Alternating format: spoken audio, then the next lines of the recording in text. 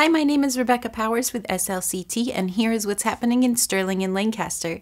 The Hiram O. Taylor Post 189 in Sterling will be hosting their annual meat raffle on February 18th. This will take place at the 8 Point Sportsman's Club at 147 Beeman Road and starts at 1 p.m. Wachusett Music Series presents Pam DeSalt, an evidential medium, February 18th at 1:30 p.m. at the Harvard UU Church, 9 Air Road in Harvard. For more information or tickets, go to www.wachusettmusic.net. The Atlantic Union College is now serving vegetarian lunches to the public.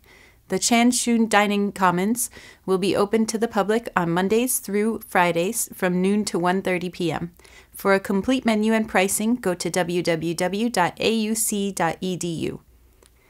There will be an Elder Wellness Clinic on February 13th from 9:30 a.m. to 11:30 a.m. at the Sterling Senior Center. For more information, call 978-422-3032.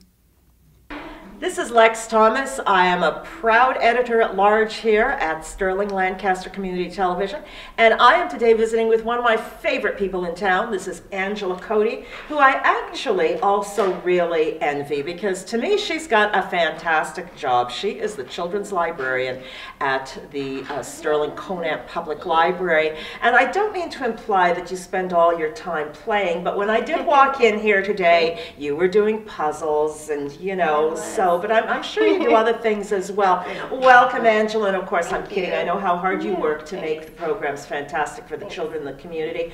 Winter Reading Bingo. This is a kind of bingo I haven't ever heard of. Tell me what Winter Reading Bingo is all about. Yeah, so we've had a very successful summer reading program. We decided that it might be fun to extend a bit of a challenge for winter reading to keep people reading in the winter, help them get through the winter doldrums with a little bit of fun. So we designed a Winter Reading Bingo card, and it has categories of books that people read. So children and their families can come pick up a card at the children's desk. They don't have to register for the program. They just grab a card and they start reading.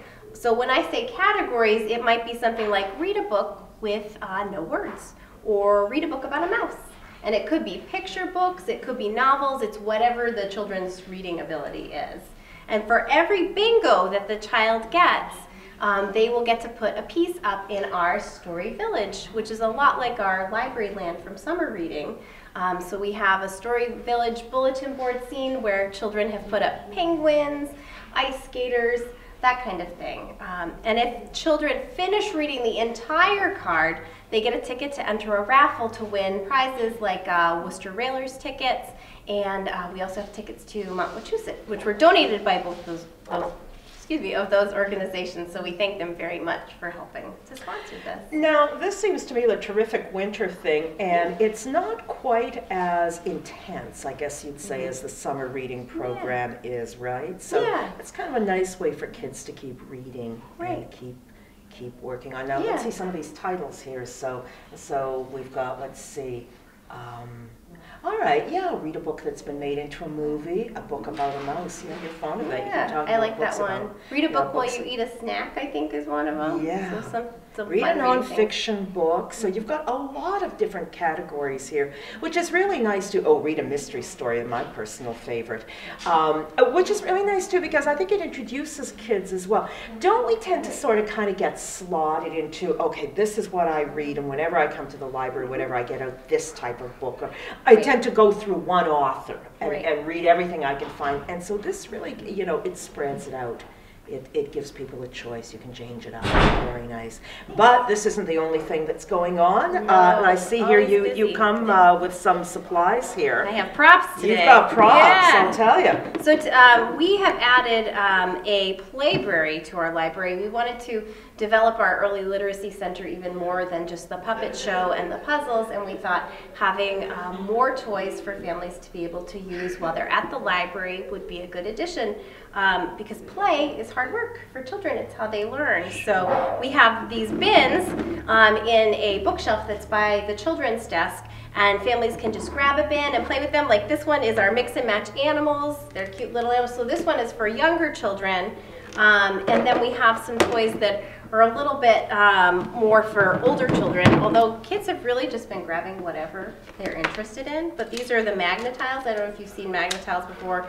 Kids love playing and building with them. They're very cool. So we have these. We have a Cotapillar, which is a coding caterpillar toy that's electronic and teaches kids the basics of coding. So, oh, very interesting. Yeah. Now, Angela, just one thing that occurred to me, especially at this time of the year, as I, like so many people, have been sniffling for the past number of weeks, everything here looks just so very clean. Yeah. What do you do about this? Because I can imagine people saying, well, you know, do I really want my kids playing with this when every other kid in town has been playing with it and with colds and whatnot? How do you handle that? Right, so we are wiping down the toys a lot. Like when they've been out and been playing with, we have those nice little Lysol wipes that we clean them off with, right? So very frequently, that's something I do during the day, and the evening shift we'll work on. We also have a germ bucket over on the bookshelf. Sorry, I'm pointing to it over there. So if especially babies, if toys are put in their mouths, we ask patrons to just put the toy right directly in the germ bucket so that we know we need to clean those right away. There you go. So, as always, marvelous stuff going on in the children's room here at Sterling Conant Public Library. And if, like me, if you're an adult without, you know, my son is 24 years old, so I'm not sure that he would really relate to this at this point, but I guess I can always pick up a neighbor's kid and come over and play as well for a little bit of play therapy myself. So, some wonderful winter ideas. Come visit Angela here at Sterling Conant Public Library. Thanks, Angela. Thank you. The Sterling Dull Men's Club will meet on February 6th at 9 a.m. in the Sterling Senior Center. Tom Kokernak will discuss the history of the Sterling Fire Department. For more information, call 978-422-3032. The Sterling and Lancaster Fire Departments would like to remind you to help out by clearing away snow from any fire hydrants near your home. The Sterling Board of Selectmen are looking for volunteers to join the Master Plan Committee and help develop Sterling's new master plan. For more information, contact Ross Perry, rperry@sterling-ma.gov, or call him at 978-422-8111, extension 2315. The Lancaster Community Center will be hosting a presentation on hoarding. If you or someone you know has trouble downsizing or collects clutter, Clear Path will discuss strategies to help make those tough decisions. This event will take place on February 6th at 9 a.m. For more information, call the center's director at 978-733-1249, extension 1102. I'm Rebecca Powers, and that's what's happening.